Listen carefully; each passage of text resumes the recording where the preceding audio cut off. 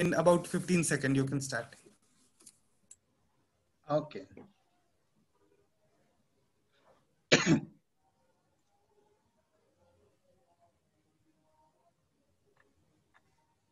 I think my audio is open. Okay. No, you are audible, sir. Yeah. Yes, please start. Okay. Good afternoon, everybody. So this is a special lecture series that IMPRI in its banner on that at the backdrop of this Center for Work and Welfare is going to organize. And today will be the first lecture of that series. Now, you know that almost all the countries in this world that have been affected due to this current pandemic that is going on, and the South Asian countries, including India, Bangladesh, Pakistan, Sri Lanka, all also have been affected severely. And all of you have gone through the recent reports that in the first quarter of 2020-21, India's GDP also reduced or contracted by the 23.9%, that is almost by 24%, which is severely affected. And there are so many predictions and revised predictions are coming that recently IMF also has given its estimation that India's economy or GDP may contract 0.3%, so which is second highest after the Sri Lanka in the South Asian region. So all these countries more or less are affected. Among that, we see some resilience from Bangladesh. Rather, they are little less affected because of some good steps that they have taken to counter this COVID impact or adverse impact of the COVID, what we can say. So like this.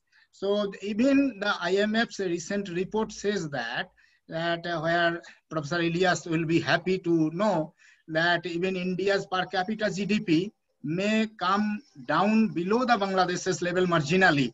So, which is the first time in its lifetime, last few decades that we can see. So, I am taking a small. Sorry, 1 minute, please. Hello. My God, all these advertisement problems without this, I have to switch off. Thank you. So what in India's case we see now that government treasury has become very shrink because of the drastic decline in the GST collections, owing to the drastic decline in the production activities, especially the industrial activities. And along with that, the employment scenario has gone to low level that India has seen the last 4 or 5 decades highest employment level, you can see the rate. So that is another severe conditions, and among all the sectors, the informal sectors are highly affected, and that was reflected in the mass scale migration from the metro cities to the rural areas and the villages, and so the deaths of some people. That's why a few months back, in the beginning of this pandemic, when the lockdown started, in one of my writing, I had predicted there that apprehension is always there whether the life and livelihood saved by the imposition of the lockdown will be less or more than the life and livelihood that will be lost due to the decline in the income of the people. So income, impoverization, inequality, all these had some adverse impact on the society. Now, whether it is more or less as compared to the life and livelihood saved, that is a big question. And we have reached almost to the fag end of this after 6 or 7 months of this pandemic, and we can see that all these are overweighing the lockdown's positive impact. So that is a big issue here. And other source of livelihood, that is tourism, hospitality, everything has been devastated, not only in India, but also in Bangladesh. I find hardly any people are visiting Bangladesh also at this moment. And so another thing in agricultural case, though majority of these activities are allowed after the first or second stage of this lockdown in India, what we have seen, because of the transportational issues, there is a huge regional imbalances of the supply and both decline in supply and demands are there, but still there is a rise in the prices of the essential items. So what happened that to mitigate some of these problems and to fill the gap of the government exchequer, government changes its policy across the countries, like that of to supply free foods and other rations to the people to compensate their livelihood loss to certain extent, sometimes a free ration or as well as monetary transfer in their account. That is one of the policies. Now, source of income, how to maintain from the government sides, so increasing the cess on the petrol or the excise duty. Similarly, reducing the government expenditure, another policy to save some amount of the money. That is another policy undertaken by the government. But on the other hand, what is happening when government is reducing its expenditure, as such there is a less expenditure by the people because of their reduced income. And if government also reduce their expenditure cattle policy, so overall effective demand in the country is coming down. Despite that, we find some inflation. So what is this crux? Whether it is a stagflation or any other. So government policy side by side, how it is affecting, so many other aspects are there. So I am not going into the details about the trade aspects, international trades. Anyway, so here in the same way, if we look at the Bangladesh scenario also, so they also adopted some policies in the month of the February. The Bangladesh government rescued many people they brought back from China, though they first faced their first COVID patient in middle of the March, I think. And also some free rationing system they had adopted to reach out to the marginalized section of the people with free rations and other things. Similarly, many other policies, and at the same time, the country had some advantage that your Bangladesh country had that vacations was supposed to come because of that your festival. So what happened that it was merged with the government's lockdown policy. So after the festival was Eid was over, then lockdown was withdrawn and some economic operations started. Only that export-import problems still persist.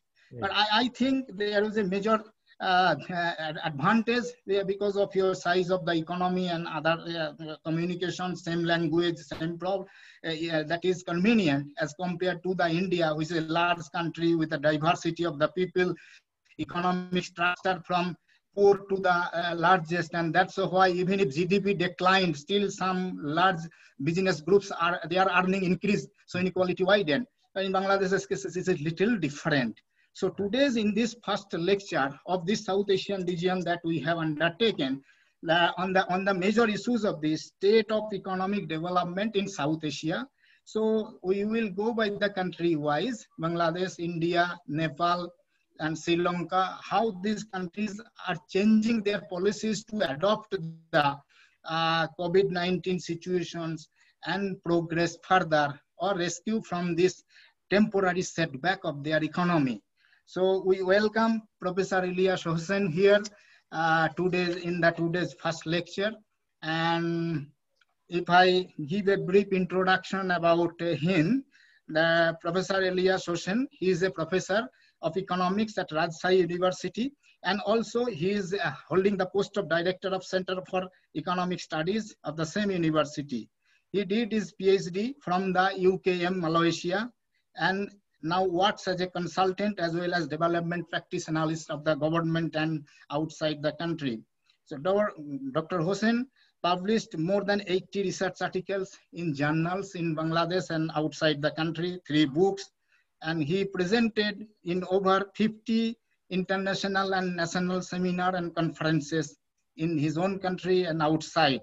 He is a regular visitor of India. He visited Benares Hindu University, DU, many other universities in connection with the academic discourses and PhD examiner and other policy discussions.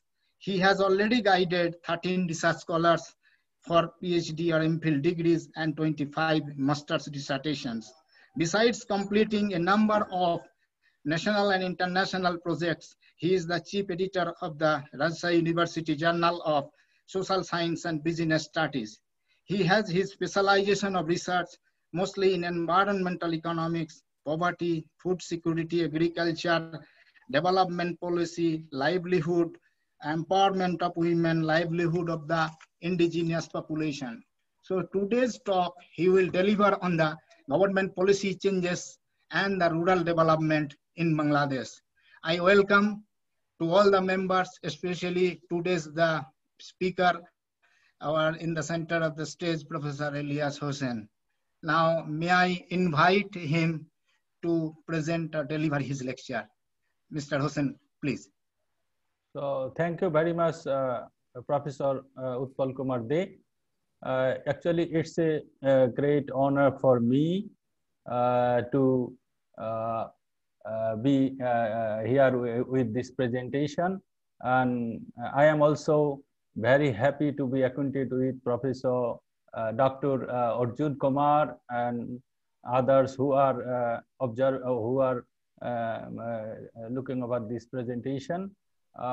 Actually, as I was given the topic, I will mostly talk on the government policy evolutions in Bangladesh on the field of rural development. And to this, in speaking this, I will also take the opportunity to talk about, at the end of my presentation, I will talk about some of the situations of COVID-19, that how we are facing the situation in Bangladesh, and what about our situation with our neighbor countries like India or other South Asian countries. So thank you, Professor Utpal K and Professor Arjun Kumar, who has given me the opportunity to talk here in this webinar. So without any further delay, please, yes, please welcome. Yes. Yeah, thank you. So can I start my presentation now? Am I audible? Yes, Yes, Great. Thank you. So as I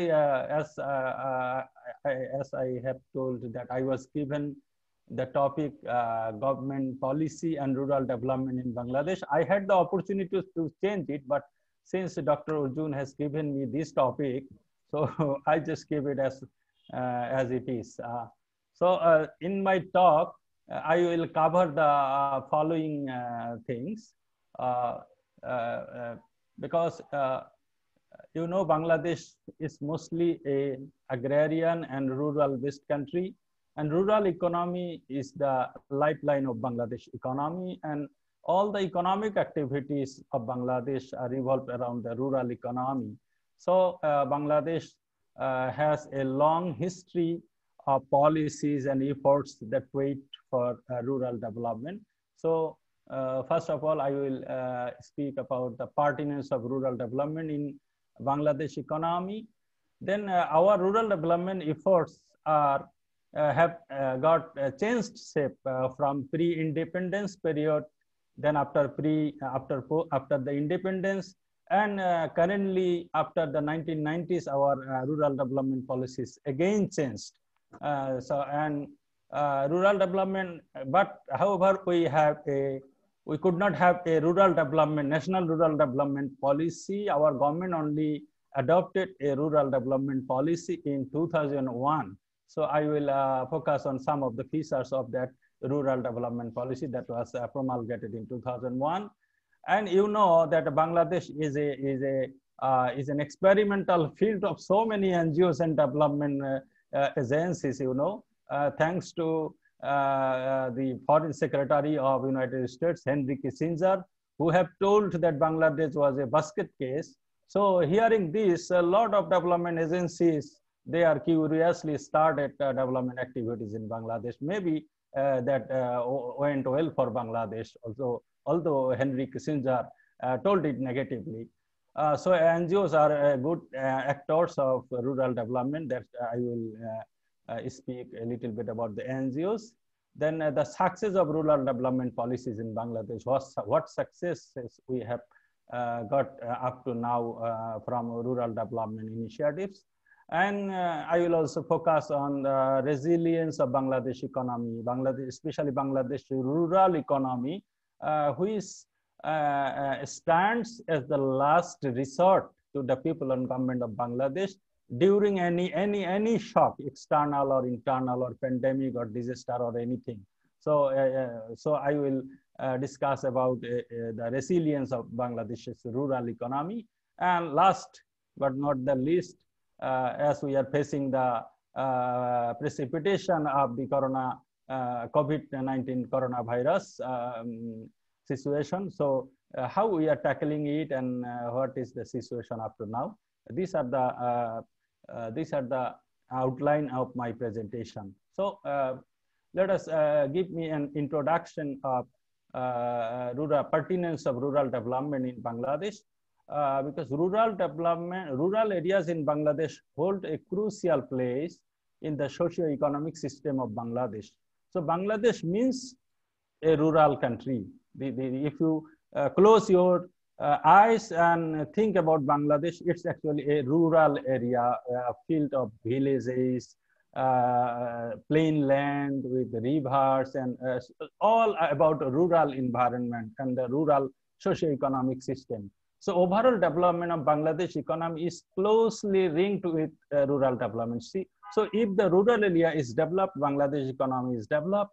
If the rural area is reeling economically, so Bangladesh economy is also suffering.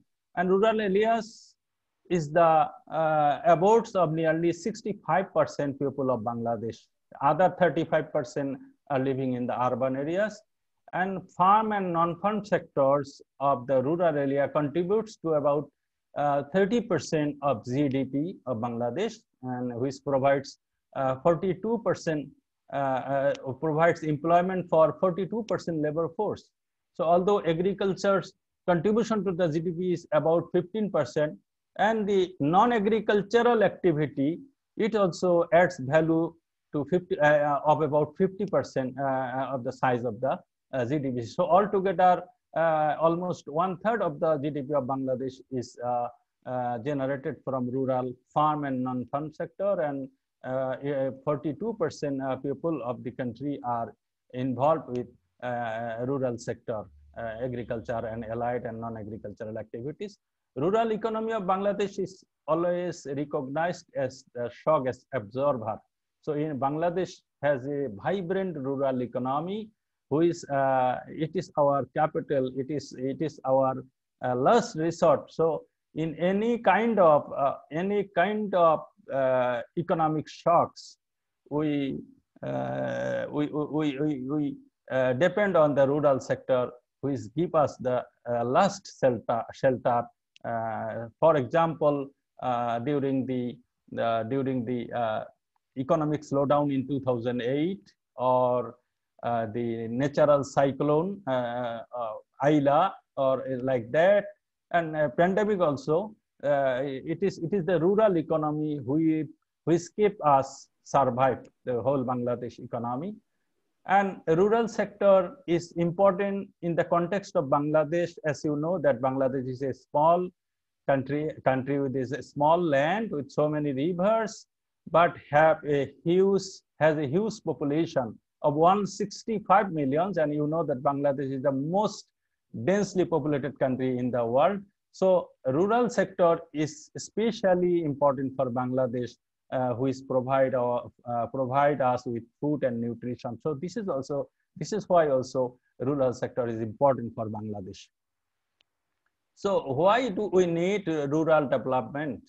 The concern for rural development has been a growing issue for a long time in Bangladesh as a strategy of development from bottom, or development from below. This is the perception of the policymakers of Bangladesh, that if we want to get rural development, it should be started from Bangladesh's economic development should be started from below, from the bottom, and it should be started from the rural areas. And government development objective intends to transform villages into self-reliant and self-governing communities. Our government always like to have a self-reliant community. So Bengalis should become a self-reliant community, self-governed community. This was the dream of our father of the nation, Bangabandhu Sheikh Mujibur Rahman. And this was a kind of Gandhian philosophy, you know better, that Gandhi also believed that development means participation of people, men and women, to improving their own livelihoods. So we also like this, and our policymakers also perceive this message.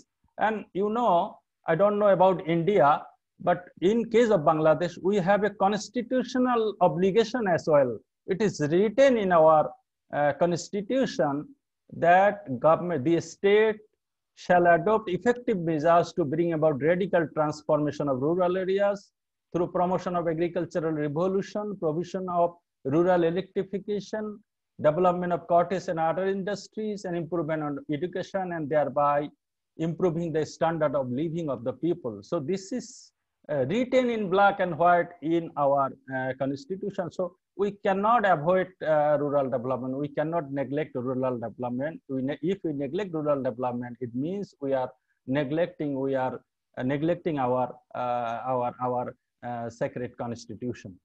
So what is the meaning of rural development? So many people have many meaning. Many people have many meaning about rural development, but in simple terms, rural development means a planet change toward improvement of economic and social lifestyle of rural people. It is a much broader process. Rural development in the rural areas, there are agriculture. So, but rural development is something bigger than agricultural development. So it includes agricultural development. It is a broader process for transforming agriculture, its allied and non-farm sectors. So all are included in rural development.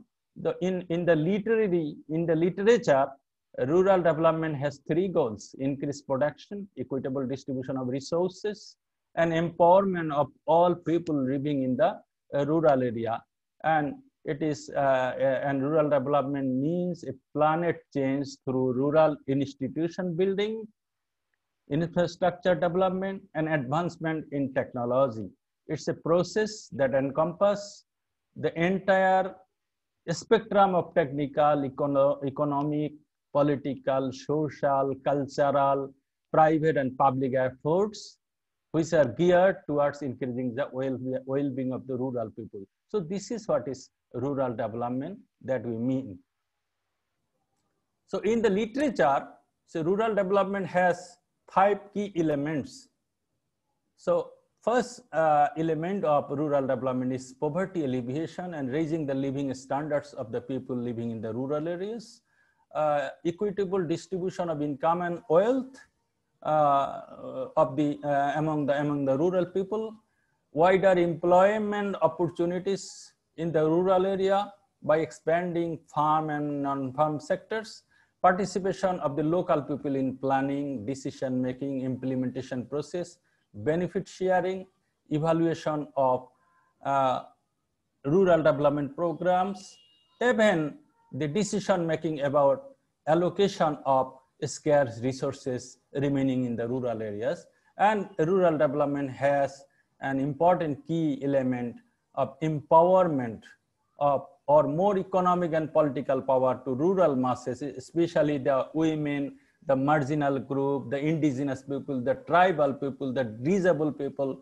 Those rural development means that by rural development we empower all these groups of people so that they can take control and use and distribution of scarce resources in the rural areas. So let us focus me on an evolution of rural development initiatives in Bangladesh. In Bangladesh and the South Asian other countries, especially India as well, has a long common history, and we are ruled by the Mughals and the British. But unfortunately, that time there was hardly any institutional approach of rural development. Some sporadic efforts were there, and some philanthropic people who tried to do some development activities in the rural area, but these are not institutional. For example, Rabindranath Tagore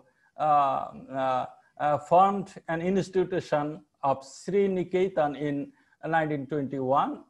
Some people established Polli Mangal Samiti or health cooperative, etc. But these are not neither institutional nor endorsed by the government. These are personal philanthropic initiatives by the people. The first initiative from the government in case of Bangladesh started in 1953 from the Pakistan government. You know, during 1953, Bangladesh was under the Pakistan rule and was known as the East Pakistan. At that time, the first government attempt for rural development was started with a United States assisted program. It is called Village Agricultural Industrial Development, V8 program, focusing on agriculture, primary education, health, sanitation, cooperatives, land reclamation, and physical infrastructure in the rural area.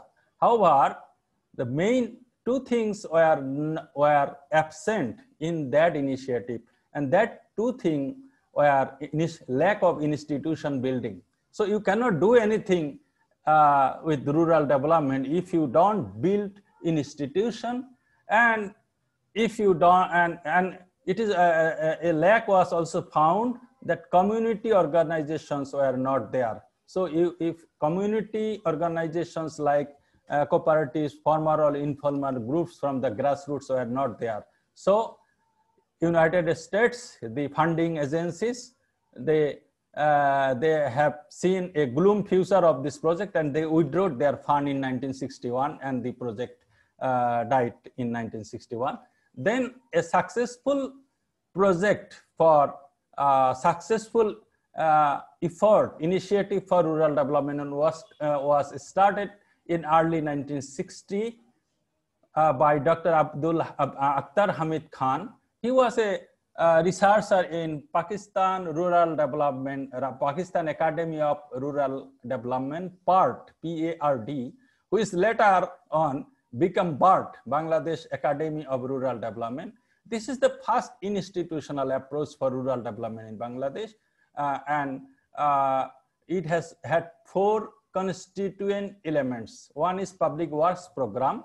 That program facilitated to building communication and drainage networks using local manpower. So this will be built, so local people will be involved in building communication and drainage networks and through rural works program. Thana training and development center. So Bangladesh has 4 tiers of local government: division, district, Thana, and village. So Thana is the second lowest tier. So there will be a training center at Thana level. It is called TTDC, Thana irrigation program. So third component is Thana irrigation program to facilitate irrigation and encourage community management of pumps and tube wells. So there are pumps and tube wells of common ownership, of government ownership. So under this third component, so people were mobilized and trained as to how these machines or tube wells or deep tube wells will be managed. And fourthly, fourth one is cooperative. It is a 2-tier cooperative. So the one tier of the cooperative is at the Thana level, and another is at the village level. The Thana level one is Thana Central Cooperative Association. It is a coordination of Krishak Samabay Samiti. It's called Farmers Cooperative. We call in Bangla as Krishak Samabay Samiti. So this Krishak Samabay Samiti and TCCA will coordinate to promote training and other agricultural and non-agricultural supports. So this project, this initiative that is called Kumilla model, it's got a good success. This is called a Kumilla model, and it got partial success in terms of increasing production, and people receive training, because in 72 it is found that in 10 years, while in other areas of the country food production increased by 10%, in Kumilla district food production increased by 250%, and hundreds of thousands of people they obtained training on different aspects, especially IGA, agricultural non-farm activities. However, more could be produced from this project or initiative, but there were lackings as well, because our society is not egalitarian in structure, and new technology, most of the new technologies that were distributed are mostly owing to the large farmers, and there was an invention of high yielding variety technology, which needed huge investment, which the poor farmers could not afford because it needs a lot of money. And so after 72, after the liberation war, so government found interest that this is a good model. So Kumilla model, this Akhtar Hamid Khan Akhtar Hamid Khan model is called Kumilla model because the district name is Kumilla. So Kumilla government wanted to replicate the model in the whole country. So government formed an institution called Integrated Rural Development Program, to expand the Kumilla, replicate the Kumilla model in other parts of the country.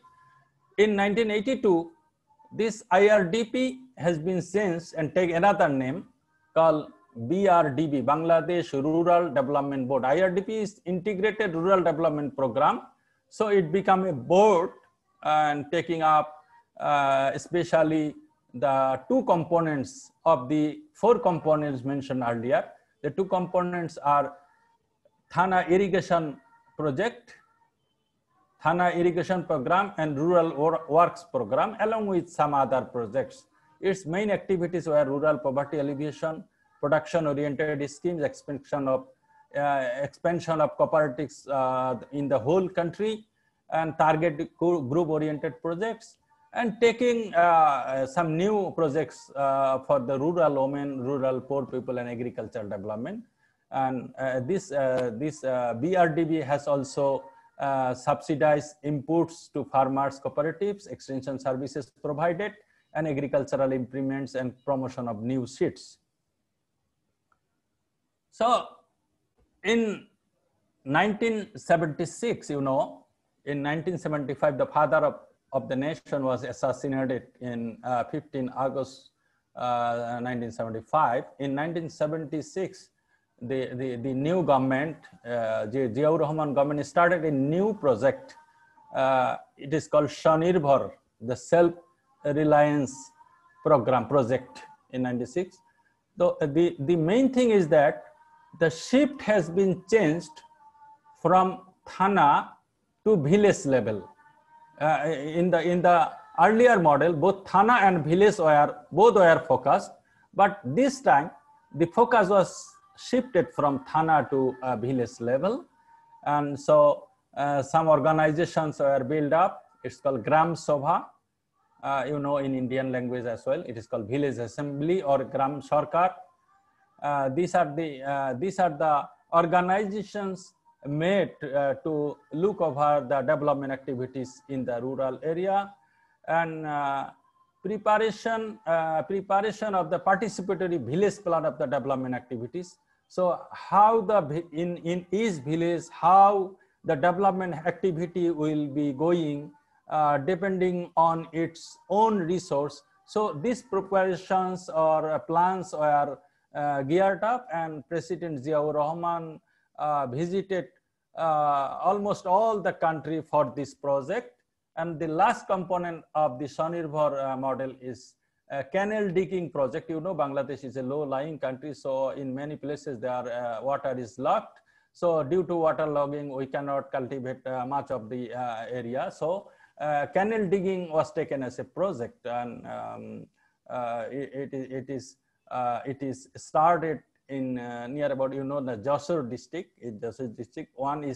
One larger one is called Ulasi Jadunatpur.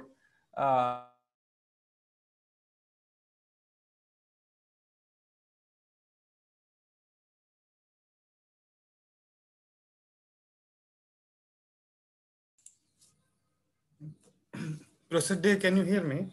Project, the implementation level, politicization was there. Yeah. Yes, I think, please repeat the last 1 minute. Actually, the video froze. Yes, sorry. Yes, sir. Sir? I'm saying that the video froze for like 30 seconds. So Okay. you can, yes, the last 1 minute you can repeat. Oh, okay, okay. So No. last one is the component of the Swanirbar model is canal digging project.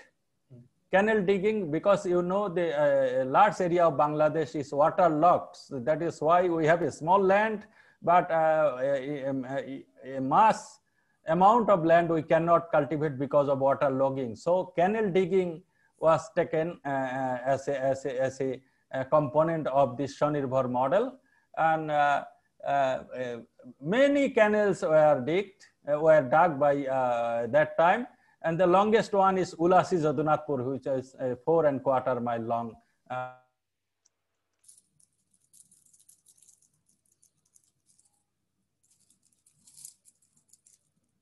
This model and these initiatives were revolved around in the 80s. But in beginning of 90, the approach has changed. We got a changed approach of rural development. And the BART, you know, the Bangladesh Academy of Rural Development, that is in Kumilla. I hope Professor Utpal has gone there and stay a couple of nights there. I know it's a good place, and I invite you to come there. There are some historical things also there. You can come. Some Buddhist remnants are there. So BART has changed the approach. The approach now is from sectoral to holistic approach. And it started with 2 projects. First one is Comprehensive Village Development Program project initiated by BART. And second one is the Small Farmer Development Program. So the difference with the earlier projects, that means Kumilla model and Swanirbar model, is that now we are looking at a holistic approach. So earlier we focused on sectors, specific sectors, especially agriculture. Now we are going beyond agriculture and taking other sectors as well. So under these 2 projects, the BART organized, the program organized target farmers and landless laborers by providing them with necessary inputs and services for production and institution building. The other activities initiated were vulnerable group development, Thana resource development and employment project, rural social service program for providing jobs for the people, community development program. Community development program means there are resources in the community. So the community plans and take decision how the resources will be used for their own development. So it is community development program, self-reliance program for rural women, and technologies for our rural employment. So this change approach of rural policy, to this continuation of this change approach, in 1993, Ministry of Rural Local Government Engineering Department and Cooperatives. This is a very significant ministry in Bangladesh, and this ministry is always run by the General Secretary of the party who is in the government. So who is the General Secretary of Awami League? He take over this ministry. In case of other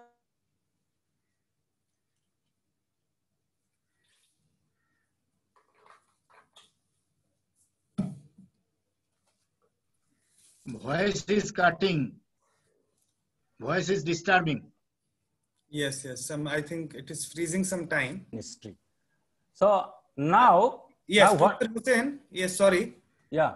Sir, sometimes your video is getting freeze, no issue. Sir, you can, I think, again come back from the target point. I would say very exciting lecture. Yeah, from the earlier lecture. Yes, from target, yes, sir. Target. Target Employment oriented growth. Okay. Yeah. So now what has happened is that now we started the perspective plan. We have a perspective plan from 1995 to 2010. It means 15 years perspective plan. And PRSP, you know, World Bank suggested us, I think The internet is disturbing a little bit. PRSP from 2001 to 2005, it is suggested by the World Bank, and we adopted it for 5 years. And 5-year plans, from 4th 5-year plans and onward, what we did, we tried to tune the strategies of the perspective plan and 5-year plan and PRSP plan towards attaining the target of the rural development. The targets are employment-oriented growth, greater citizens' participation in development activities, greater cooperation between public and private sectors, a specialized program for the disadvantaged groups such as rural women, ethnic minorities, children, and elderly people. So these are the targets. So what are the components? So these are the components we have started initially after 1993. Then the Awami League government, Sheikh Hasina's government, in 2001 adopted the first national rural development policy. This is the first time in our history we obtained a document for rural development policy. Earlier, the policy were under the government jurisdiction, but actually it came as a project or sometimes without any objective or like that. But this time the government have adopted a national rural development policy, and it has several components. The components are integration of all activities in rural development, improving the quality of life of women and poor, economic development of landless and marginal people, expansion of education, health, nutrition, family welfare, creation of opportunity for rural people and become self-reliant economically, ensuring proper utilization of all existing resources, and development of handicapped, tribal, ethnic, and other marginalized people. Now you see that from the beginning, our scope of rural development was very narrow. So from year to year, as we pass through, as time progresses, so many things included in the rural development program as per the national, as it is asserted in the National Rural Development Policy in 2001. So what government did, government identified 29 areas of development in the rural area. So there are 29 sectors in the rural area identified by the government, and intervention has been taken on these areas, really, and it is and all the ministries, all the departments whoever relevant for each area, they are responsible to intervene. So the areas are participation of people, poverty alleviation, infrastructure development, agro-based activity, rural education, health, nutrition, population control, housing development, land use policy, industrial development, rural industry, all are rural, rural financing, women, development of women and disadvantaged group, child and youth development, area specific development such as some remote areas, some shore area. We have a lot of shore area, means a delta in the river. So these are called shore areas. Employment, income generating activity training, information, law and order, power and energy. So suppose now I give you an example. Suppose infrastructure. So this infrastructure building is the responsibility of infrastructure building has gone to government, assign it with the LGED ministry. And nutrition, for example, nutrition is the projects involved in the food and nutrition is entrusted with the food ministry. And the so for example, information dissemination and data stock in the rural area. Every union parishad, what is panchayat in your country. Our country is Union Parishad. So Union Parishad has a data archive, data repository. This is the charts of the local government ministry, and law and order, it will be monitored by the home ministry. Power and energy will be entrusted, the programs, all the projects will be entrusted and completed by the power and energy ministry. So you see what is interesting, that all the 38 ministries of the government of Bangladesh are now involved in rural development activities. Okay, so this is interesting that, and all the ministries are bound to take project every year. They have to show in the annual development plan that what projects, what development projects they have taken for rural areas. So involvement of all concerned ministries, and it is 38 ministries are involved in these development activities. So in addition to this, there are some special programs which are under the Prime Minister's department. These are called Asrayan program, housing for the poor people. These are directly under the Prime Minister department. Back home program,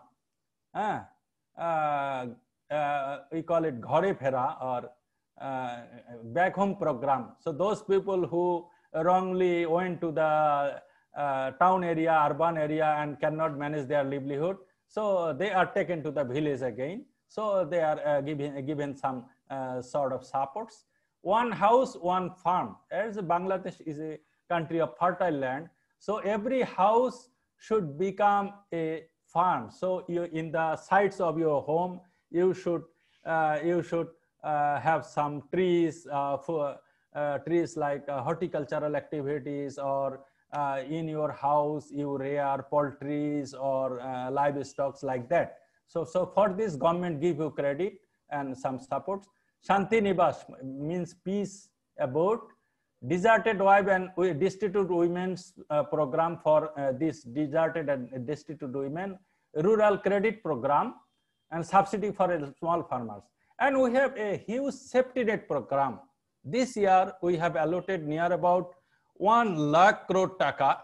That means 3.1% of the budget of the budget for safety net program. There are 38 categories of safety nets. That's the old age allowances for widows, a stipend for education, food for education, vulnerable group development, vulnerable group fund, etc. So there are 38 categories under which we distribute 1 lakh crore taka. These are all economically vulnerable people. So non-government actors. So up to now, all are government initiatives. Now we cannot avoid the non-government the role of non-government organizations, as the Economist and World Bank and most of the international agencies also recognize that Bangladesh's rural development is partially due to the activities of NGOs in Bangladesh. We have near about 5,000 NGOs. Sorry, I write 500, not 5,000 NGOs, local and international, and they are working. They have they outreached all the remote areas and work day and night. All they mostly focus on poverty alleviation, and through income and employment generation, health and sanitation, agriculture and rural craft, vocational education, relief and rehabilitation, family planning. These are the main focus areas of the NGOs, and many national NGOs were born out during the after the liberation war and the devastating cyclone in the 1970s, and they continued also. They first devoted to relief and rehabilitation after the liberation war, And later on, they continued as NGO in development practices. A process of the NGO is poverty alleviation through rendering a small scale credit. They select very poor people. They give a small credit to do, and they mainly focus on people to do non-farm activities and activate them to do non-farm activities with microcredit. This is the microcredit model, and this first model was invented by Grameen Bank, you know, and then later on other NGOs are following this model. And some of the NGOs of Bangladesh now working in the international arena, even the Africa or Afghanistan or in many countries. For example, BRAC, Grameen Bank, Proshika, Manobik Unnayan Kendra and RDRS. These are the big NGOs. They have huge capital, huge manpower, and they also work in many countries. Right now, BRAC is working in more than 100 countries in the world. So what are the findings of the NGOs? So the funding level, most of the NGOs, they get international fund, and government also provides some fund through PKSF, Polli Karma Sahayak Foundation. It is something about village employment helping foundation, like that in English. So government also give the NGOs some fund in exchange of a small, very low interest rate, so that they can work. And most of the NGOs, they get international fund. And these big NGOs, they don't need any fund. These NGOs even do finance to other NGOs as well. Small NGOs, they finance as small NGOs as well. The working capital of BRAC, Grameen Bank are huge. So that they have a lot of money to work.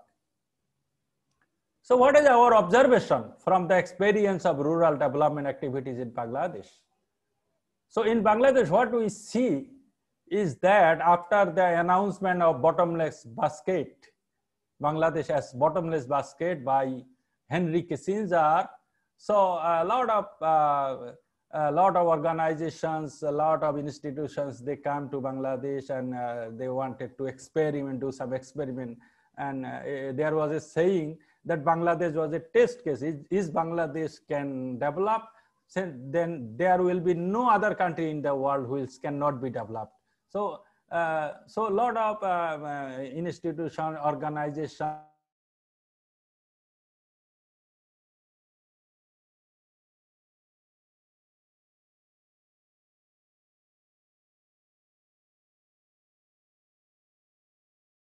development, rural development activities, focus on rural development program and policies shifted over time. So what do we see that from the 60s to 70s, the rural development activities has been shifted and taken wider areas, covering wider areas. And after 1993, it takes more areas. And in 2021, all the ministries of the government, they are involved in rural development. I don't know this is this model work in India or not.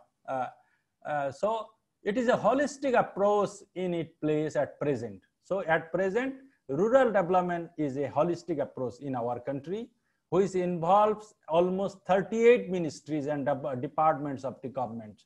So they are bound to do some projects. They are bound to take some development projects for the development of rural areas. It is must.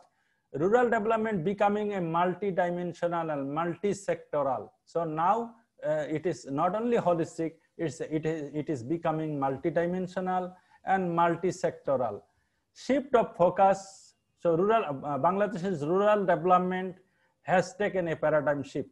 So at the beginning, at the core of rural development was the peasant farmers who were sitting at the center of the rural economy.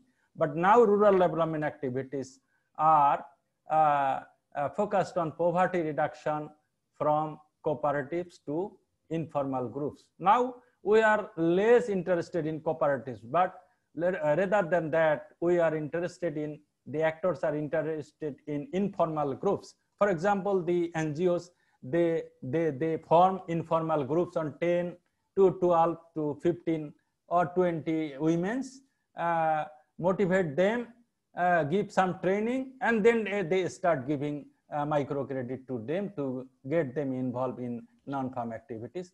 More involvement of NGOs and donors, appearance of local government engineering department as the key player. So earlier there was Kumilla model and Shonirwal model, but after 1993, the local government engineering department or ministry, it takes the lead role for rural development, region specific and targeted projects. Now we are taking some region specific and targeted projects as well. Am I audible, sir? Am I audible? Yeah. Yes, so, yes, yes, yes. So we have some poor regions. So special projects are taken for that poor regions, and we have chorlands. We have some tribal regions, and we have some hill tract district, 3 hill tract districts. So we have taken special projects for those areas. So what is the aftermath? What are the outcomes of these rural development programs or policies taken by Bangladesh over the decades? So I have just given some points for your kind understanding that Bangladesh can be told as a moderately success story of rural development. So if we tell that what about the situation of rural development in Bangladesh, we tell that we must tell that Bangladesh is a moderately success story of rural development. Bangladesh's development paradox shows impressive achievement in various indicators of rural development initiatives at low level of national income. This is a literature that recognized it. So Bangladesh, maybe India's per capita income is more than Bangladesh, but in terms of social achievement, we are far ahead than India in terms of life expectancy, in terms of child mortality, and so many social indicators we are far ahead. That is why. So it is a paradox. Why it is happening? So that is called, it is a paradox, and it is the reality is that in terms of social indicators we are ahead of similar countries, and we achieve that at very low level of national income. The holistic approach involves various ministries led to expected outcomes.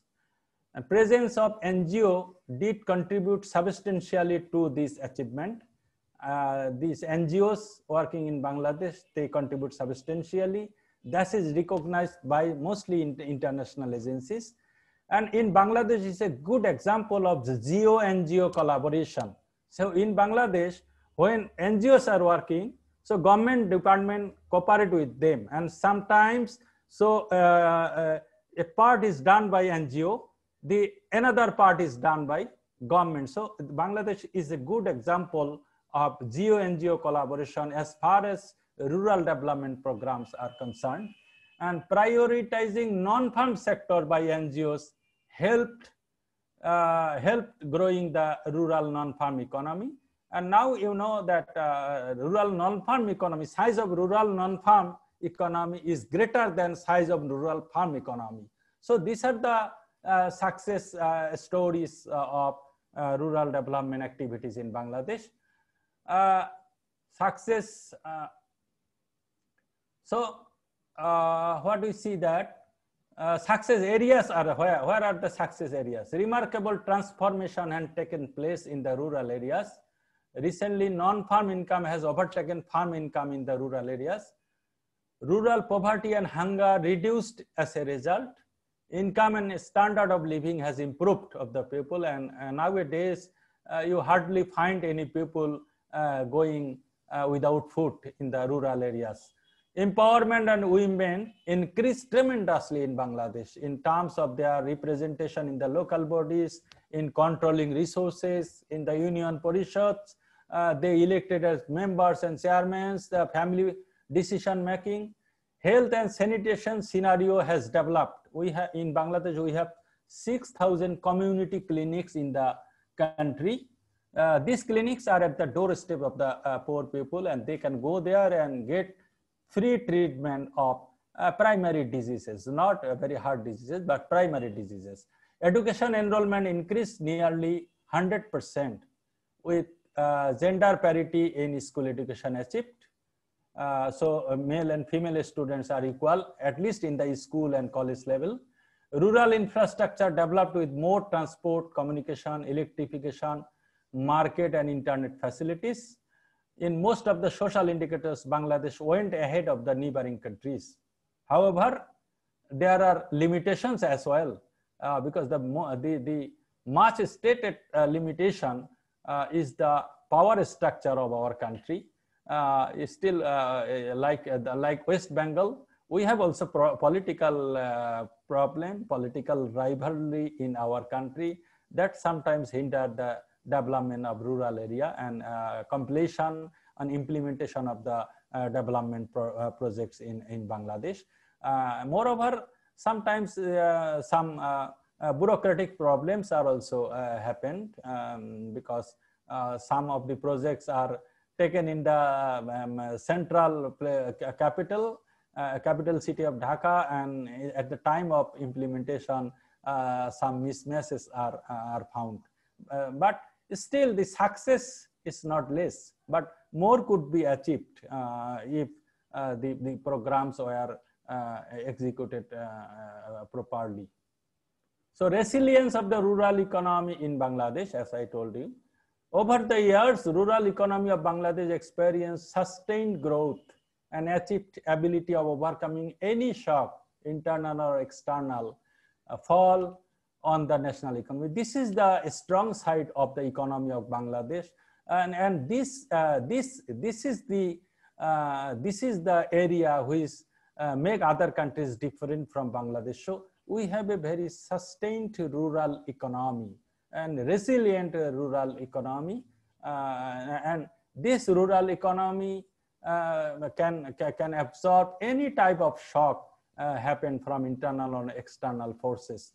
In many occasions, Bangladesh economy has overcome crisis riding on the rural economy. Whenever any crisis come from the in the macroeconomic arena, so government try to depend on the rural economy, and rural economy support as per the expectation of the government. The rural sector has a tremendous ability to adapt to effects of change in the economy. That means demand supply. Rural people also achieve that skill and ability to decide what to do in change situation. So suppose a flood has occurred, a flood is taken place in this rainy season. So our people are very adept to take the prompt decision what agriculture should start immediately after the flood. So they can change their decision according to demand and supply. If the demand of any commodity is high, and there is a possibility of getting high price of that commodity, the next season people can easily shift from earlier crop to a new crop. This is what is important in our country, and our people are very habituated with this. They can change themselves in any situation, any new situation. And natural disaster in the coastal areas, worldwide slowdown, COVID pandemic is the best example about the strength of the rural economy of Bangladesh. So this is the resilience of the Bangladesh economy. Now, as I have told, that I will focus on some issues of COVID that with this we can compare the situation between Bangladesh and India and other countries as well. You know that COVID-19 pandemic has stalled the ongoing growth momentum of Bangladesh economy, which was continuing for last 2 decades. So Bangladesh had a growth momentum of more than 6% in last 2 decades. India as well, but India got some slowdown in 2008, 9, 10 like that. And but Bangladesh's growth momentum was very steady. But suddenly in the end of March 2020, our economy stopped due to coronavirus pandemic, what has happened in the case of agri economy. And first corona patient was found in 18 March 2020 in Bangladesh, and in 28 of March 2020, Bangladesh government announced a smart lockdown in a lockdown policy, and Professor Day has also told that this has also coincided with the monthly a 1 month vacation. It's called Ramadan vacation. So after the vacation, government has eased the lockdown and allowed some partial activities to carry out. In Bangladesh, since the end of March, the economy start facing and overcoming economic problems.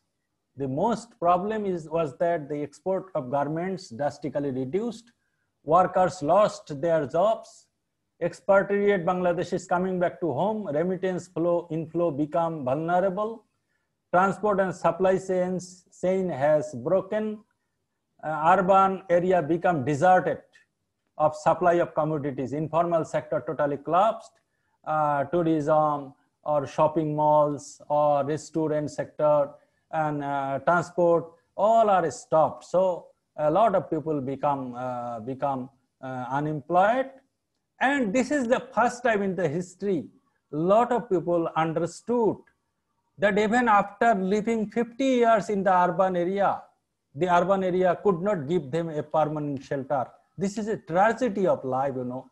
So after 50 years living in Dhaka city, they understood in 2020 that Dhaka city is not their shelter. These people went back to the in the rural areas, as like in India as well. From metropolis, people are coming back to their own states. So this is a very tragic scenario happened in April and May in Bangladesh. So rural area faced a huge exodus of urban and migrated people, and it itself was reeling with marketing of produce goods, transport and communication was seized. So rural supply chain was also disrupted. Some of the commodities like poultry, like milk production got stalled in the rural area. But fortunately, we got a good almond harvest in May, which we harvest in May. The almond rice, the main rice production in Bangladesh, we harvest in May. Burden of unemployment erupted in the rural area. So like India, like other countries, we also faced and facing severe problem from corona pandemic, and it is the situation, the scenario is no other than India. But management is maybe different. Maybe India's management and Bangladesh's management is different. So what is the difference?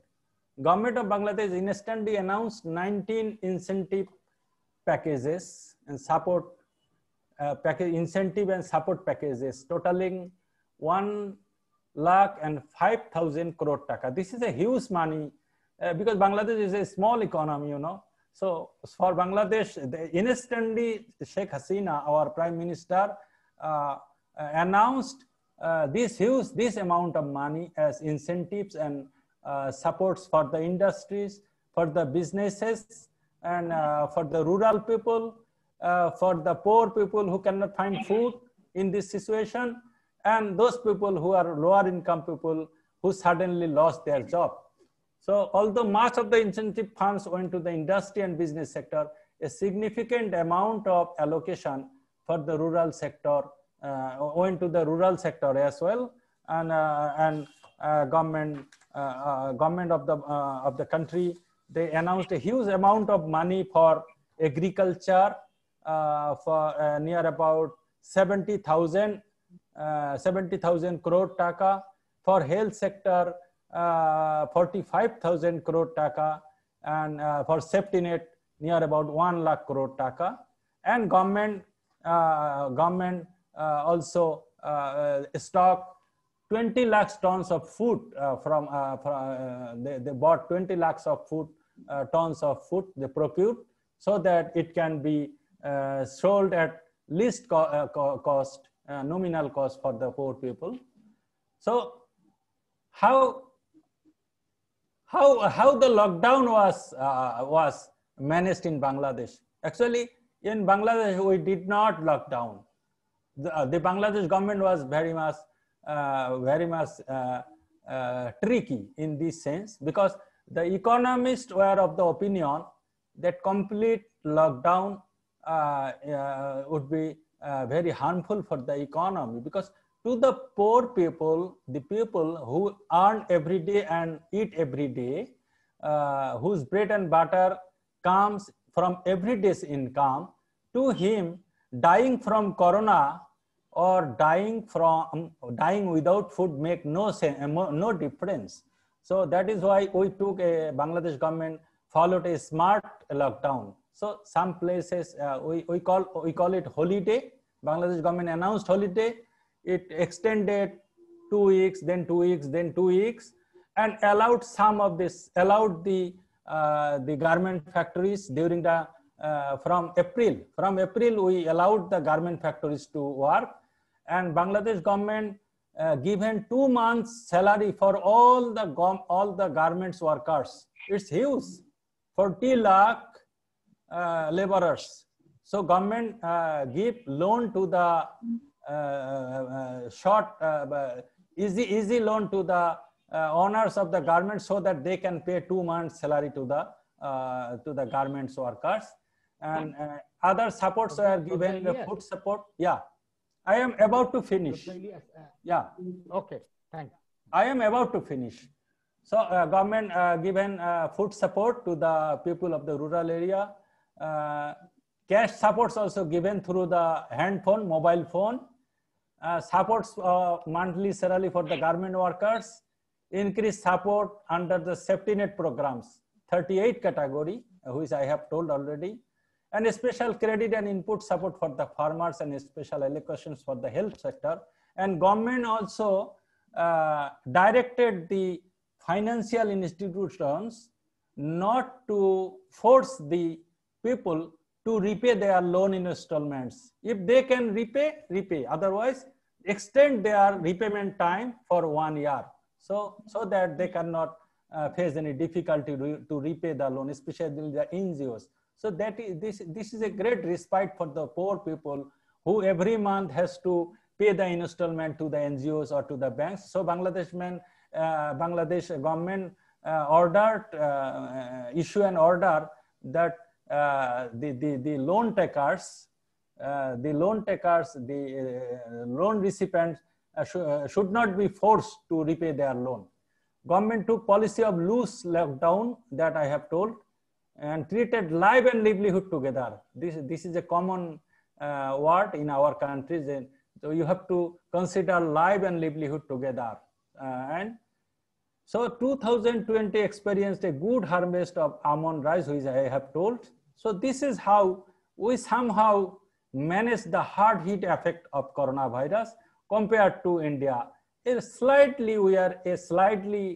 We are in a slightly better position than the situation of India, but not in a complete good position, as Professor De has told. So implication for the rural economy. This is the last slide. I assure Professor Utpal Kumar De, this is the last slide. The rural development policies gave significant dividend to the national economy in case of Bangladesh. So with this slide, the earlier slides, so what we should consider, what is the implication of rural development activities? So rural development policies gave significant dividend to the national economy in the case of Bangladesh. Rural achievements in social sectors suggest that national investment in rural sectors gives more dividend than investment in other sectors. Attaining food and nutrition security of any developing country is contingent upon progress and transformation of the rural economy. If you cannot transform your rural economy, your rural area, development cannot happen. And if you cannot include all the people to participate in the development process, your country will not be developed. So this is what we learned from this presentation. The COVID-19 pandemic also signifies that rural economy can serve as the last resort for the people of the government of any country, not only Bangladesh. It can be true for Bangladesh, India, for Nepal and other countries as well. Therefore, the government of developing countries must escalate their efforts for rural development. So with these words, maybe I have taken a long time, but with these words, I like to thank you everybody. If you have any question or relevant discussion comments, I invite you to share. I like to hear from you so that I can get your opinion as well. Thank you, Professor Utpal Kumar De and Dr. Arjun Kumar. Thank you for giving me the chance to speak. So thank you very much. Thank a lot. And you have given an exhaustive account of the rural development in Bangladesh and the policies undertaken time to time by the government, NGOs level and all others, even from British or pre-British Mughal age times, when individuals initiatives were there. Even in West Bengal and other places, we have seen the local kings used to take some rural development programs, excavation of the ponds, lakes, etc. for the irrigation and drinking water facilities creation, all these things, many.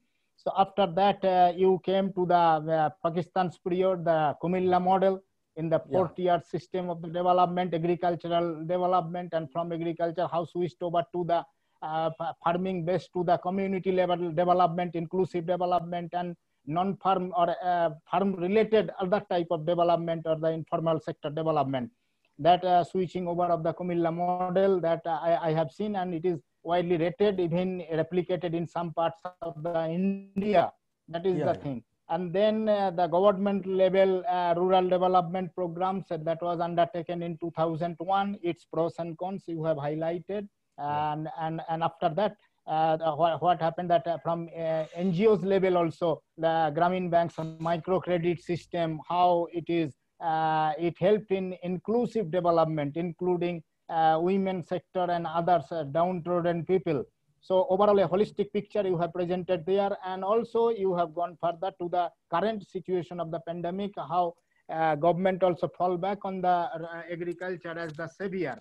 As in India, also agriculture and mass level of Manrega activities is considered for the savior of this. And so only the difference is that not only for the cash transfer and the material transfer, government of India also has taken some long-term objective that mixed, that they can extend the infrastructure development loan to the farmers so that it will be in the long term how can replicate, and also how to mitigate the problem or absorb the people who return from the metro cities. Though we temporarily, we see there is huge disguised unemployment situations in India now, and the price, tackling the prices or regional variations, so we did not see much here. So anyway, this was a widely coverage that you have given.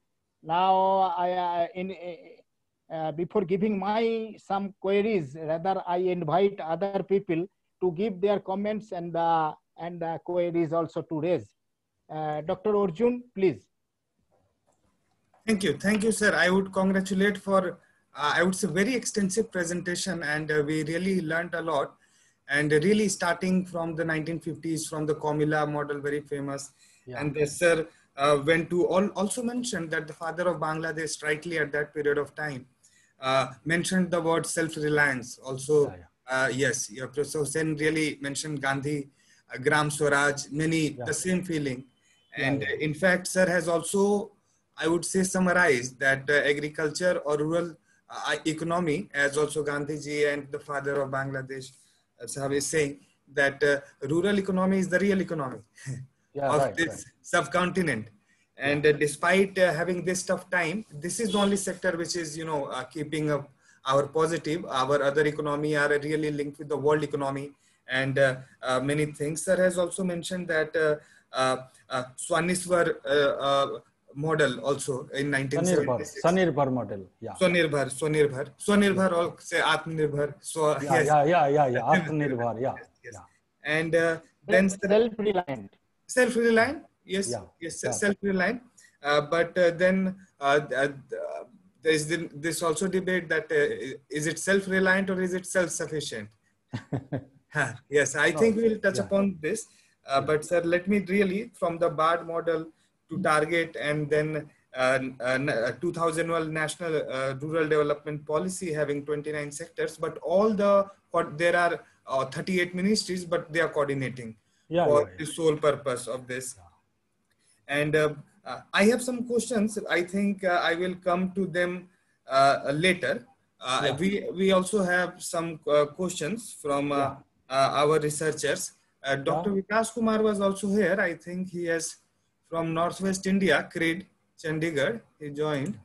I thought really agriculture some question. I will try to get him back. But quickly, sir, let me go to Abhishek. You are there, Abhi, Tanya, please on your video so that I can, yes. Tanya?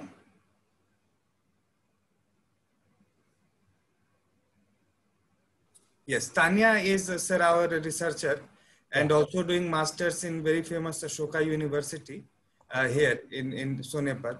Yes, Tanya, why not you go on and ask?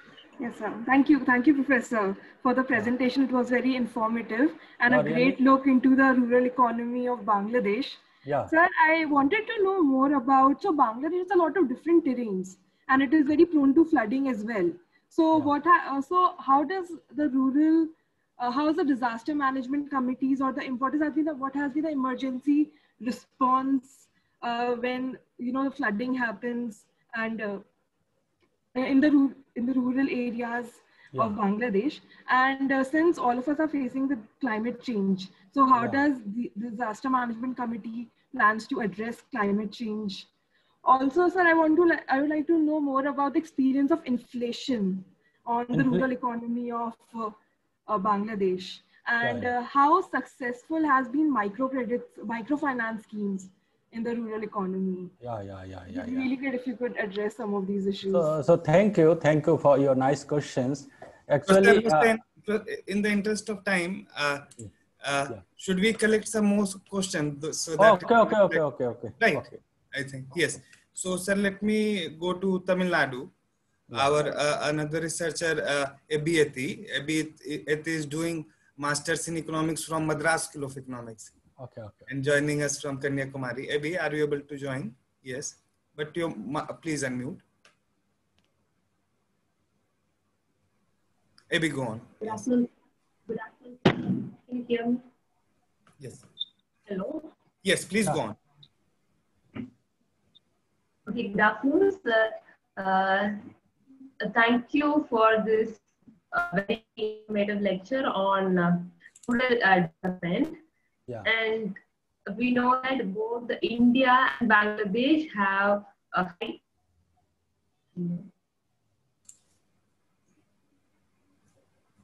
Can you tell again? Can you speak again?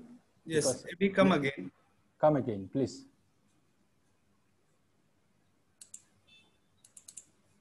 Hello? Yes, please go on. Yes. Go ahead. Yes, so we know that both India and Bangladesh have a good proportion of population belonging to the rural sector. And we have seen how Bangladesh have developed the socio-economic condition in a very successful way using the power of government cooperation as well as NGOs. You know that NGOs work hand in hand with the government in Bangladesh. Yeah. Despite having a very good proportion of NGOs in India, we are not able to reap the benefit of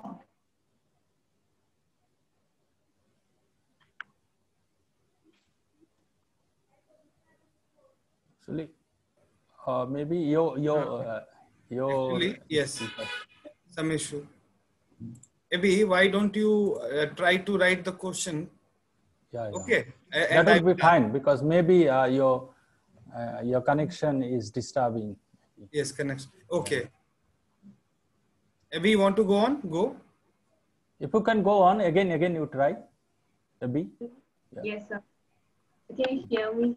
We can hear you. We received your NGO question. Yes. Yes. Yes, sir. Okay, so what lessons can India take from Bangladesh in terms of making NGOs more effective in impacting real socio-economic development in ground level? A recent survey, along with IMPRI, we did a recent survey to understand the impact of COVID-19 on rural villages in India. So I had the experience of surveying some 50 people in rural areas of Tamil Nadu. And from my experience, what I found is NGOs did really take a lot of initiative to help the people during the pandemic. But when it comes to education of children in rural areas, NGOs didn't take any measures. Didn't take any measures to ensure the education of the children in rural areas during the pandemic are met. So, what was the condition in Bihar? How did not Bihar, Bangladesh. How did the education of children in rural areas in Bangladesh was met during the pandemic period? Okay. Education, I think. Yes, thank you, Abhi. Yes. Yeah. Please, yes, stop here. Yes. So next we'll go to Bihar, because Abhi mentioned Bihar. So Abhishek Ranjan is our consultant at IMPRI, and really interact a lot with a lot of politicians at ground level all across India. He's also working with an MP in Northeast. Yeah. So yeah, Abhishek, why don't you go on? Hello, hi sir. I really liked the entire presentation on the South Indian countries especially. So nice of I you. worked with members of parliament from Northeast of India. So that's why we have to work on certain rivers issue together with the Northeastern issue. So my question, sir, is fundamentally on the governance issue. Like, what is the governance structure in Bangladesh as compared to the entire Indian system, which has, a similarity in terms of economic policy also, and dissimilarity in terms of economic policy. Thank you. Yeah. Thank you. So, are there any questions? No, Professor Day. Hello. Hello. Yes. Yeah, sir. Yes, I have just, yes, I think, sir, one round Professor Hossain can answer. And so one just clarification question I wanted to ask. That's what is the difference between Thana and a village? Oh, Thana and village. Okay. Yes. Yeah, Thana and village. Okay. So back to Tania. Tania want to know about the disaster management capability of Bangladesh, and why microcredit is doing fine in Bangladesh rather than in India. In disaster management, Bangladesh is, when you are exposed to a thing many times, you automatically get expert. Yeah, right. So what is happening in Bangladesh, that COVID is attacking the high income people only, not the low income people, because the low income people, they are always exposed to many kind of viruses, because Bangladesh is a subtropical country. So Bangladesh, in every 1 or 2 years, Bangladesh face a lot of disasters, especially in the coastal area.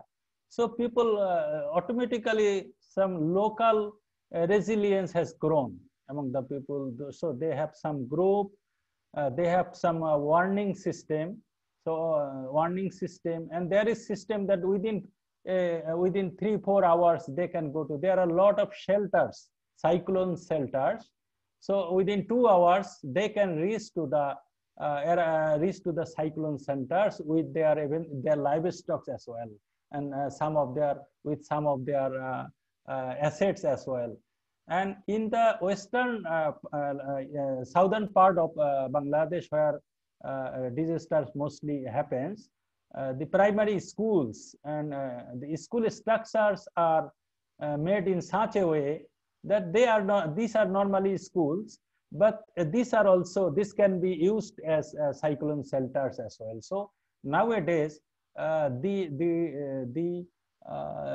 disaster that faced by West Bengal, if the disaster, if the cyclone is crossed Bangladesh, maybe the devastations could be much lower in Bangladesh, because our people and our government and the agencies, they are used to do it, and it is recognized by many countries that Bangladesh is a role model of facing cyclone disasters, coastal disasters.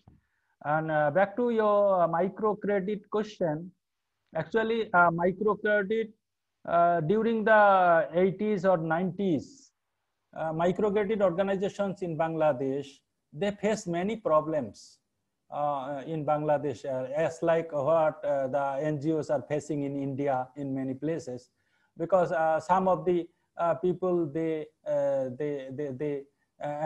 tell that, oh, NGOs are spreading Christianity, or like such and such like that. But now people understand that the NGOs are development activists. The development are only for developing countries, developing the condition of the people. Now they understand, and all the people now, they help the NGOs. Maybe in India, after a few years, when people can understand that you are really come to me to help me, then people, if this situation comes, then people automatically welcome the NGOs and take their suggestions. And now, as a professor, what I suggest to a general people, common people, he would not pay it to me, but if a NGO worker suggests him to do something, he will do, because he knows that NGO worker, we call them, the NGO workers, we call them development workers.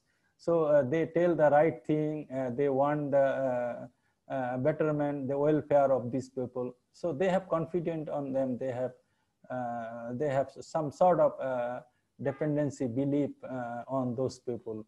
So maybe in India also, in India,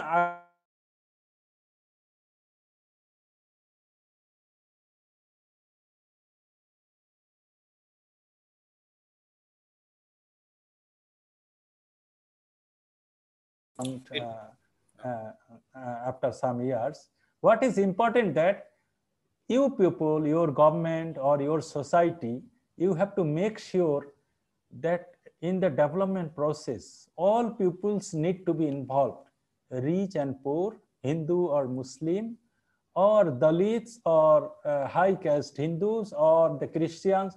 So every people, the country, every people is the citizen of the country. So in the development efforts, you have to involve every people in the development activity. Then the country can development, be it with the NGO or with the government projects or any other initiatives.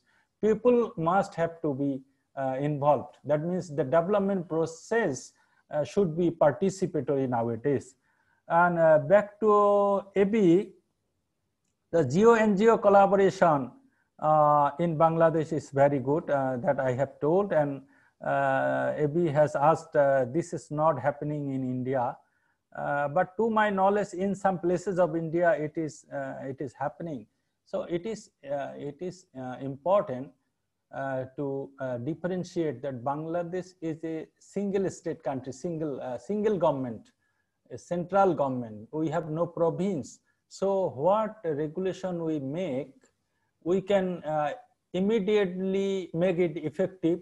After the regulations can reach to the village level at any time. But in India is a federal country.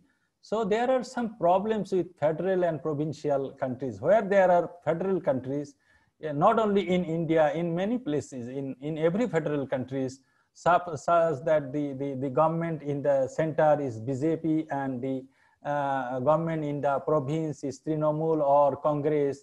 Maybe some problems are there, and sometimes the provincial governments, they calculate the pros and cons of the laws passed in the Lok Sabha or by the central government. So sometimes even a good thing is passed by the central government, maybe it takes time to reach the people of the remote village. So this is maybe the problem happening in India. And for geo-NGO collaboration, you need to adopt a good theoretical framework, a working framework. You need that this is the area, this you will do this, and this is the area government will do this. So you have to define and specify. Then geo-NGO collaboration will be effective. In Bangladesh, much earlier also, some misunderstanding happened between NGO and government. And nowadays, in Rohingya areas, in Cox's Bazar, with few NGOs, collaboration is not working properly. But these are exceptions. In most cases in Bangladesh, geo and NGO collaborations are happening in a good way. Lessons, what lessons can learn from Bangladesh's rural development case? I think both India and Bangladesh can learn from each other. So in India, some good models of rural development are there in some places. That is why some places of India are rich areas and some areas remain poor. So both countries need to learn from each other with friendship, with cooperation, with exchange of people. So suppose some IMPRI people can come and work with BRAG, and IMPRI can invite some people from CPD to work with IMPRI for a couple of days. So this sort of collaboration needed, and this sort of collaboration need to be facilitated by the government, because an individual organization don't have much resource to do this. So government need to engage in much more collaboration. Then automatically you will learn, because there is a saying that learning by doing is a good thing to learn, good way to learn. This is important. And COVID impact, in COVID impact, our NGOs also helped the people in terms of giving them some money or sometimes food. But in case of education, it is a lengthy process. Sometimes NGOs also lack sufficient resources. So not all NGOs afford to help in education, but most of the NGOs, as per their capability, as per their capacity, they help people during their bad days. And I think Mr. Abhishek asked me about the government structure, and maybe the answer is given already, because as a centrally ruled government, one government, we have one government, and we have 4 tiers: the division, district, and then Thana. Thana is a sub-district. It has a police station, and all government level offices are there. So district level offices are coordinated the Thana level offices, and at the bottom, at the local place, there are union parishads. So several union parishads comprise a Thana, and 6, 7, 8, 9 Thanas comprise a district. So this is the situation, administrative division in our country. So our administrative delivery system is very easy. If the bureaucrats want to do something good, they can do easily, because they order directly go to the district, and from district to Thana, and Thana to Union Parishad. So very easy. But maybe in India, different states has different structure of the government structure of systems. You have panchayats, you have districts as well. So there may be some differences, but again I am telling that you need a good structure, working framework. So whatever it is no matter the country is bigger or smaller, it is not a problem. But the problem is sometimes we cannot coordinate. So some of my bureaucrats friends tell that working with India is sometimes problematic because our bureaucrat can give you a decision instantly, but the Indian bureaucrat cannot give you the decision because we have some border markets, you know, in the no man's land, some bazaars or markets sits twice or thrice in a week. So some decisions are needed. So at the meeting, so when Bangladeshi bureaucrat give you the decision, so Indian bureaucrats tell that, oh, no, we need a permission from the district level or we need permission from the minister. So this is the problem. So it is, so this you have a need to make easy. Nowadays, it is the time to get your service from one-stop center. If you have many stages to take your decision, it will time consuming and you cannot get quick result. So thank you.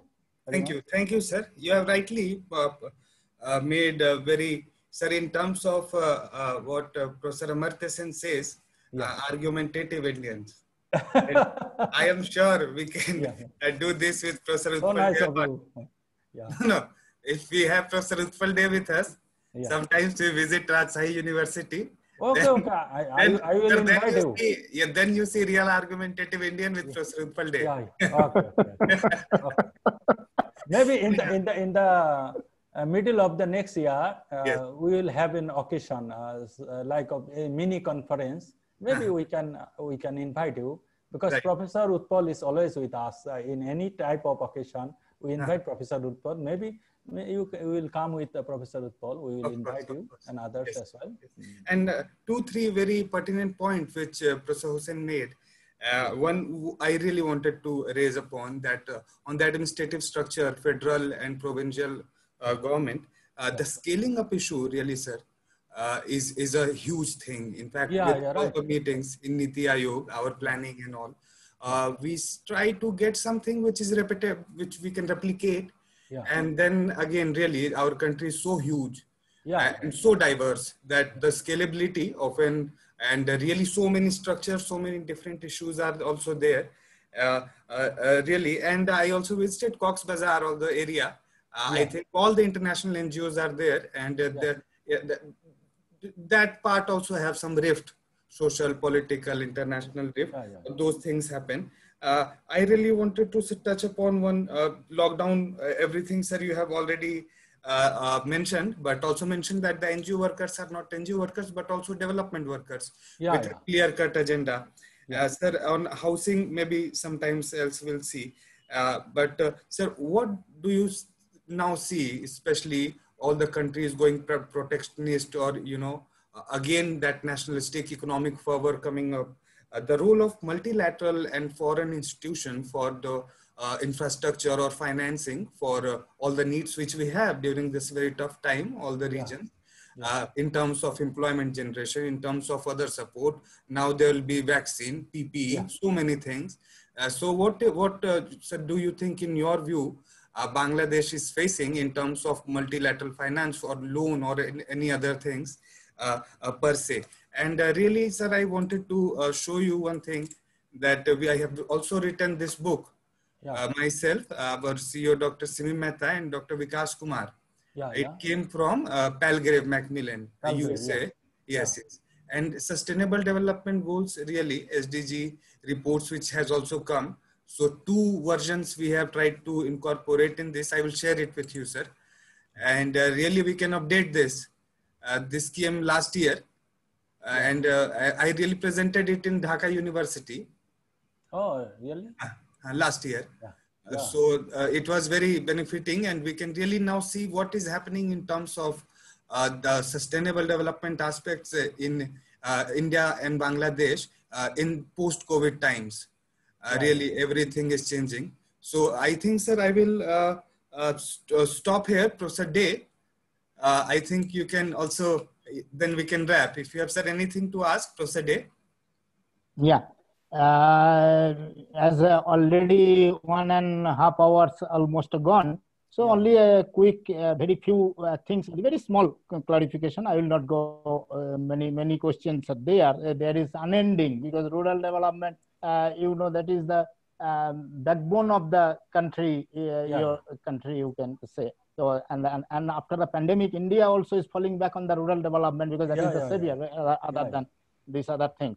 Now, one thing that came to my mind, because of whatever reports I see, that very less lockdown in your country, and in the records it is showing that the growth rate of the pandemic has receded much faster there. It's leveling off. So what I apprehend that it is maybe because of some less testing there. Some asymptomatic cases are also there, and many deaths are occurring that is not recorded because of the pandemic, or maybe because of the some other thing. So as here also in India, we see that comorbidity deaths are there, which are also counted as the coronavirus death. So these misunderstandings are always there. So some plus minus will be there, one thing. And when we go by the rural development per se, as in your agriculture, highly dependent on the irrigation and other thing, and water resource control. And are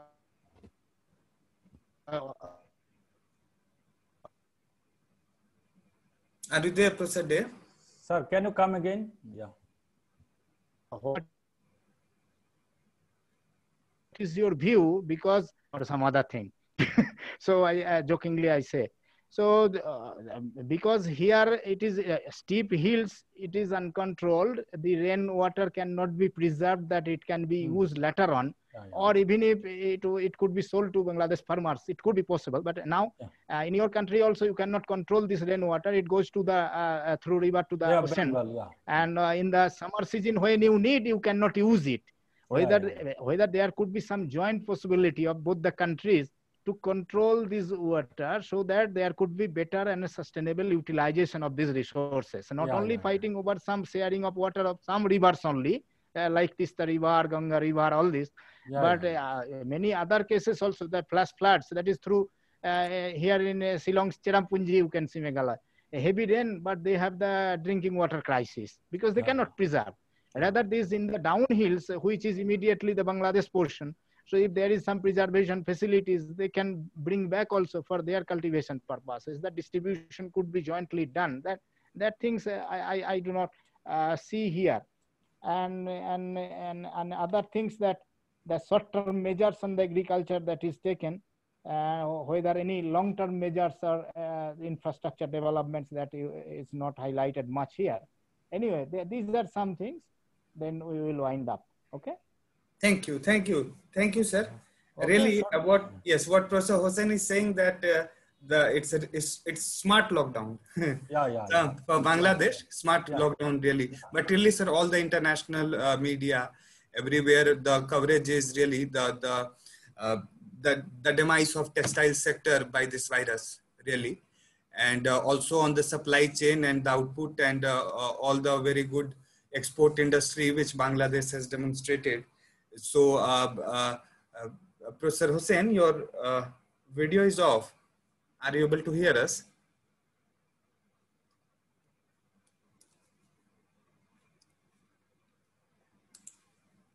Can you hear?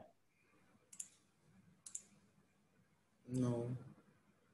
Otherwise, Arjun summarize, because hiccup of this internet today heavy. Here again, thunderstorm started. Right. Okay. So in the interest of time, why don't, yes, Professor Day, you just propose a vote of thanks to sir. Yes. So anyway, so many internet disruptions today we faced, and here also I am facing heavy thunder shower. Again, rain started. Anyway, But overall, I think it was a very good presentation. Sorry, sir, I was disconnected. I was disconnected. Please go ahead. Sir, you continue. No, you go ahead. I thought that you may not come back because of this disconnection. So we are thinking to wind up otherwise. A few minutes. What Arjun has you take few minutes. What Arjun has told about multilateral cooperation or multinational organizations, for developing countries like Bangladesh and India, as a student of economics, it is always beneficial to get loan or aid from the multinational organizations. But you need to be selective whether this foreign assistance is hard loan or soft assistance or hard assistance. This is the problem. So, when Bangladesh started building the Padma Bridge, this multinational, the World Bank, later on withdrew from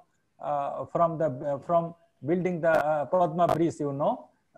So our Prime Minister, we fall in a critical situation because we planned to make the Padma Bridge, which is 6.5 kilometer long, a huge bridge, based on the pleas of giving aid from the World Bank.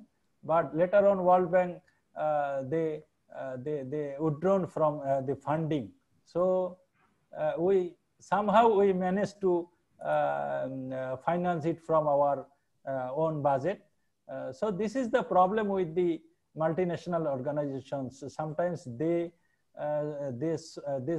consider their own interest.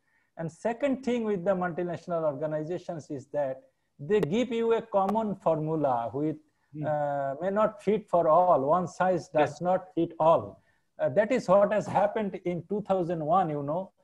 The World Bank has suggested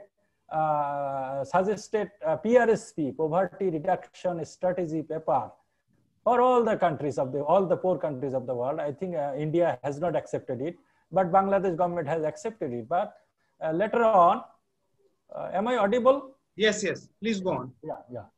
So later on, we understood that this PRSP does not fit us. So we again went to 5-year planning. So as long as international corporate organizations or Chinese loan or finance from India or Japan, I am telling about Bangladesh, I need to be selected because there are a lot of conditions asserted with this loan. So this is what is happening in Bangladesh. So you need to be selected and you need to calculate your own benefit over the cost. And what is told by Professor Utpal K. Actually, in every week I have conversation with Professor Utpal K, and all these things has several times we discussed. The low taste of COVID, this is correct. Actually, in Bangladesh, people don't care about whether they are, especially low income people, they don't care about whether they are infected with coronavirus or not, because they know that coronavirus cannot kill them. So they don't care about testing coronavirus with spending some money. It is only the concern of the high income people who mostly stay within air conditioned environment, who always take clean water or distilled mineral water, who always take very clean food.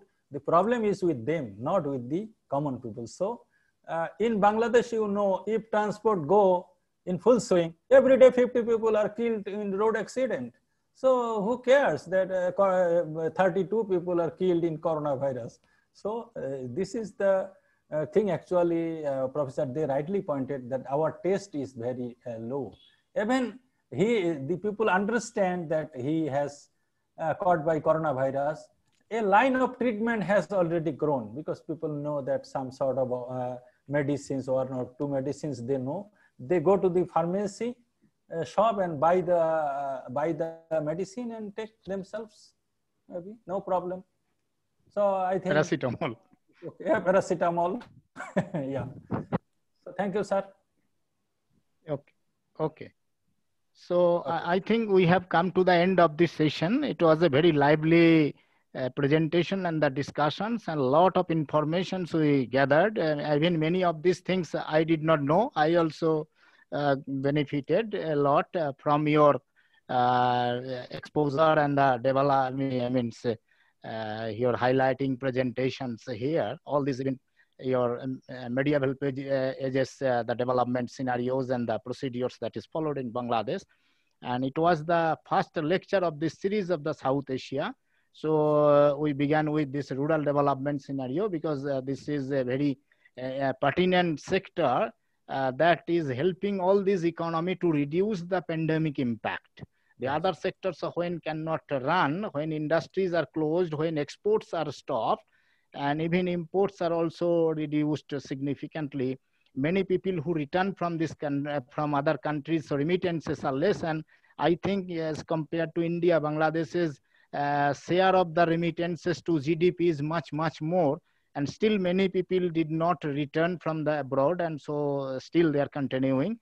And even many of them are from the agrarian areas. If some of the family members abroad and some are there in the rural areas. So their remittances are helping their families to develop and developing their own infrastructure of their farmlands and others related things, the remittances. So that part is also there, even though there is no much concrete data on this. And always there will be some plus and minus. And another point that you had mentioned there, that this is more or less homogeneous and small country, and at one stage mostly the decisions are given. And in India definitely there is center states conflict, and even that border huts issue you had mentioned, that through border huts rural areas they could get some good price if there is exchange of the things taken place both the India side and the Bangladesh side. So that is also there. But even then also some bureaucratic hiccups are there in your country also, because by nature these underdeveloped or developing countries, India, Bangladesh, they are from the same origin, genetically and mindset wise. British. Because because you remember a few months back that two students from your country who are staying here, so they applied for their passport, and long time they were not getting. So then somehow I managed through High Commission, I requested you and some other people, because otherwise they had to go back from here and could not finish their study. So these bureaucratic hiccups and bribing, all these things are always there. Anyway, always there, but always, every country. It is relatively less or more because there are more stages and more intervening periods and more intervening channels are there in India. So naturally there will be little more. But overall, it was a very nice thing. I thank Professor Hossain for taking his time for preparation and presenting for a long, more than 1.5 hour period. And it's a pleasure. It's a pleasure for me. Also, I thank Dr. Arjun to facilitate this platform and to initiate this development perspectives of this South Asian region, so that we can have an idea of the South Asian countries, whether how they are tackling this pandemic situations and what are the government policies undertaken and their pros and cons, the development perspectives, because all the policies cannot have their positive side. Some hiccups are also there. As I was telling that the government of India also, in order to help the farmers, they changed the agricultural policy also, and the labor laws also for the small and medium scale industries, and simultaneously announced that minimum support price will be there for the procurement of the agricultural commodities, so that farmers can get some benefit. But I was criticizing to some extent that more than 80% of the people, they cannot take advantage of the government procurement because they have to sell in the open market. So what is the point of minimum support is there or not? Because quality of the output can never remain go same. To the pocket of the businessman.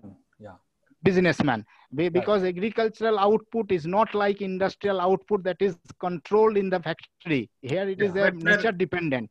So I when we can discuss it some other time as well. So many of these policies has pros and cons, but overall, more than 90% of the things has been covered by you.